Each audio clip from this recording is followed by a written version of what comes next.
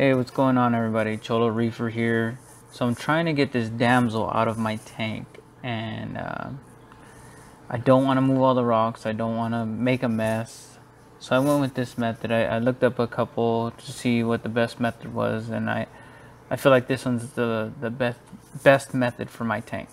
So I went out to Walmart, got a pet carrier.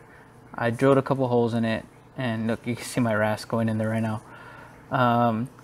I drilled a couple holes in it and I put it in there, and the important thing is you have to leave it in there for a couple of days to get the fish used to it being in there, so they're not afraid of it.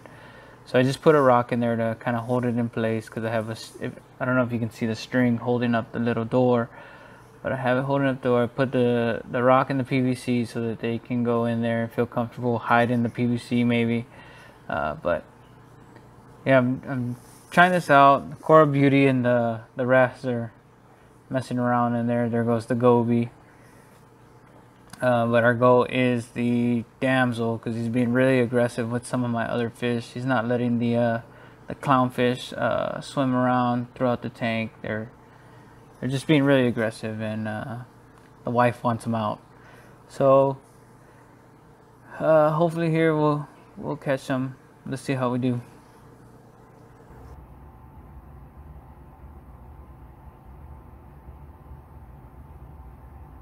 Yeah, going. Going. Come on.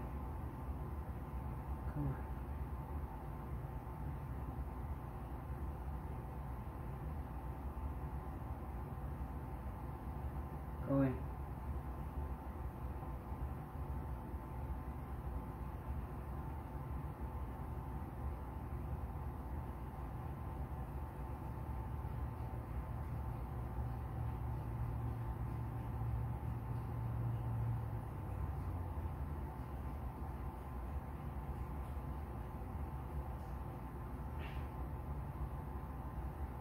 Push him in there, clown.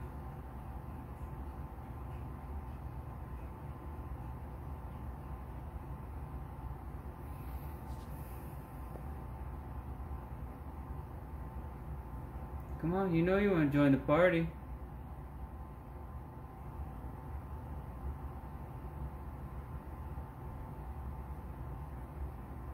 Oh, I think that's gonna push him over. He sees all that food flying around they just knocked up. He's gonna get in there. He's gonna get in there. Let's go.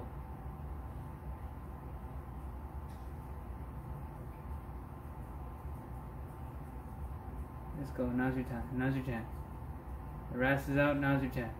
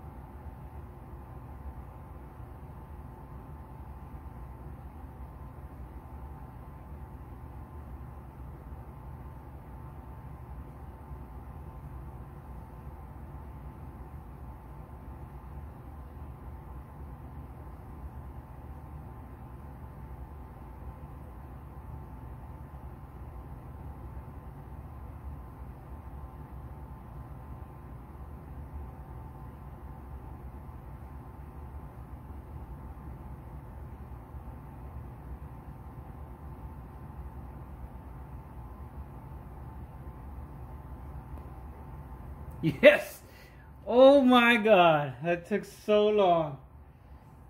Oh wow, finally got him. I finally got the little turd. Yes.